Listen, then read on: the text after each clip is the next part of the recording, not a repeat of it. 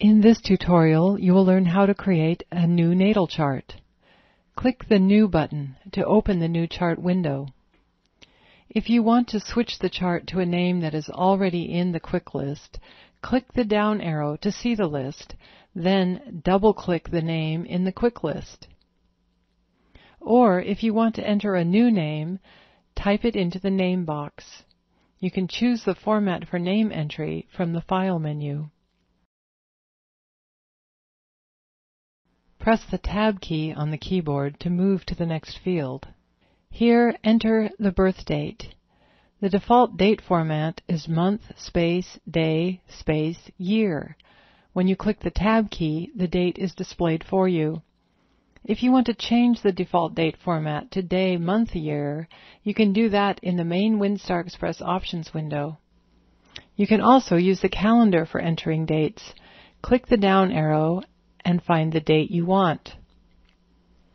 Next, tab to the time field. Enter the time of birth and then AM or PM.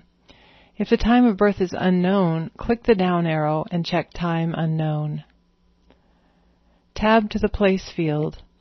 Enter the city of the birth, then a comma, then the state abbreviation or country.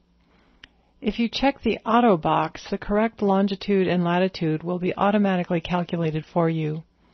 If for some reason you don't want automatic calculation, then you must click the Atlas button to get the correct figures. You can also choose the system for dividing the zodiac and the chart into houses. Each house system has advantages and disadvantages. For more information, go to the Astro Tutor in the Help menu. You have your choice of zodiacal systems. The sidereal zodiac is used primarily in Eastern astrology.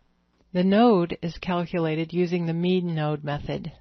You can select to use the true node here, however it is an advanced option and not commonly used. If you want to see the part of fortune on the chart, click this box. You can read about the advanced features in the online help for this window. Just click F1 for help on the current window. The online help defines terms and gives step-by-step instructions for all WinStar features. You now have all of the information needed to create a new chart.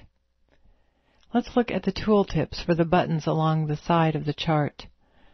Clicking the Now button sets the time field to now. You might want to do this for an event chart. The Here button sets the place field to the current place value. The Quick button opens the quick list, and the WinStar button opens the chart database for WinStar Plus if you have that installed. Click OK when you are satisfied with your chart entries, and voila, you have calculated a new natal chart.